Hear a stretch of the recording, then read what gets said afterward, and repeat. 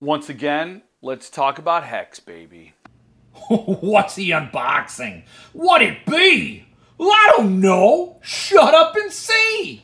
Here we have in my hot little hands is the longest I've ever waited for a Suntup edition. I bought this November of 2021, and you may remember my interview with Thomas Olde Heuvelt at the time.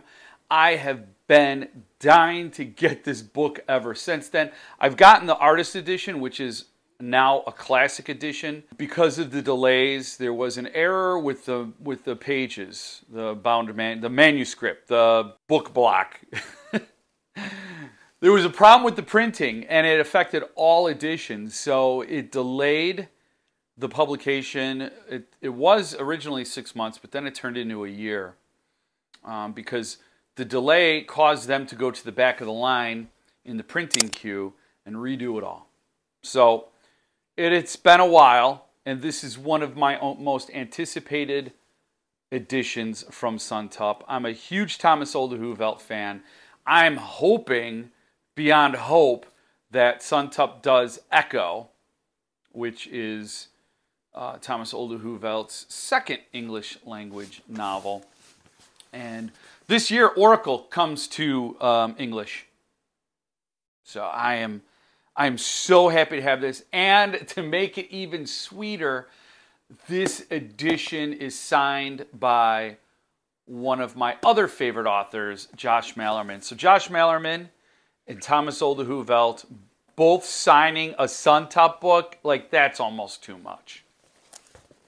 Almost. Let's look at this baby.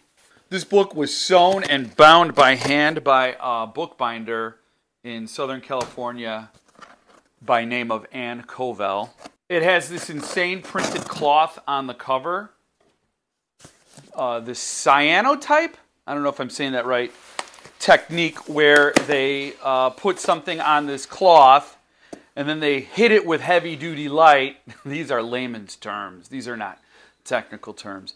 And it leaves this impression. They used peacock feathers, and it turns the boards blue, but underneath the peacock feathers, it's all white. So you get the fine detail of the feathers, of the stem, and the fibers of the feathers. And that was done by an artisan in Glasgow, Gillian Stewart. So a lot of names of a lot of artisans, and they all came together to create this book for me, just me. Here's the bookmark with the Chris Barron's artwork right on there. My second bookmark, I also have the one for the artist edition. The book comes with a little note. Hex by Thomas Olde Heuvelt, numbered edition. Thank you for the purchase of this edition. When placing the book back in the enclosure after it has been removed, we suggest you put it back with the spine side first and with the book at an angle. Then press down gently on the foredge. Thank you for patience. Thank you for your patience with this one. I hope you enjoy it. I'm pretty sure I will. And that's good advice. That note wasn't really 100% necessary for people who had been buying books from Suntup for a long time. For example, that's exactly the method you use when putting away Blood Meridian or The Exorcist or any of the books that come in like that cigar-style enclosure. You put the spine end in first on an angle, and then you sort of let it drop. You don't let it drop. Like, you know what I mean. You let it ease in, and it falls in there real nice. But that's us getting ahead of ourselves. First, we have to take the baby out of the box. This enclosure is covered with an embossed material. And I will tell you how that feels, and it feels great. It feels great. I got my hand all in it. Got my hand in the bag. Got my hand in the bag. Wrist deep in the bag.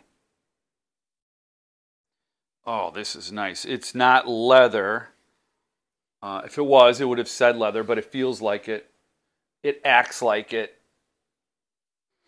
It pretends to be it. I love cases like this. It's like the case is its own book. And here is, so it is a tray case. Oh, oh, this is really nice. This is very luxurious, very luxurious. And then look at that book.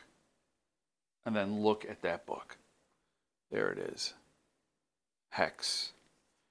So it has a ribbon, and I'm going to be very careful with this. Now the spine has hand-sewn stitching.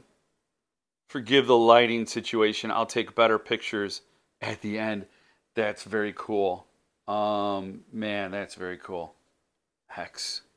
Beautiful. This is a handmade lapped component case binding. It reminds me of Exorcist, but I think if it was Bradle binding, that's how Paul Suntup would have referred to it. So that must be the term. There's a texture to this cloth. You could feel it. If I was a better photographer or had more skill, you could see it. There's a level of little texture, little lines there that you could see. And look how beautiful those feathers reproduced. That is just wild. Just amazingly wild. And like I said, the binding reminds me of The Exorcist, which cost $300 more than this did at retail. Same print run. This is a 250 print run as The Exorcist, but this is not printed letterpress. These are the signatures.